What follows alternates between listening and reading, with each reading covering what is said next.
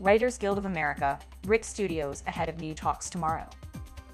The Writers Guild of America has issued a strong statement against the studios and streamers, accusing them of spreading disinformation and using outdated tactics in labor relations ahead of the meeting between Writers Guild of America, Chief Negotiator Ellen Stutzman, and Alliance of Motion Picture and Television Producers boss Carol Lombardini.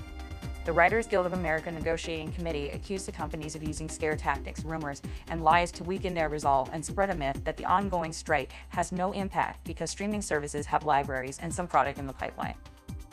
They term this as calculated disinformation about the real impact of the strikes, asserting that union writers and actors are so essential that the companies cannot do the work without them, and it's not a viable business strategy for these companies to shut down their business for 3 months.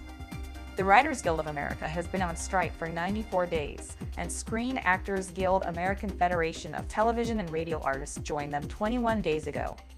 Both unions are striking to ensure the future of writers and performers in the industry. The Writers Guild of America challenges the studios and Alliance of Motion Picture and Television Producers to come to the upcoming meeting with a new approach. Willing to make a fair deal and begin to repair the damage their strikes and business practices have caused the workers in the industry. Thanks for sticking with us till the end. Your support means a lot. If you found value in our coverage of the Writers Guild of America's determination to ensure fair practices for writers and actors within the industry, remember to hit that like button. We're committed to bringing you more such important updates, so don't forget to subscribe. Together, we can challenge outdated labor relations and stand up against disinformation.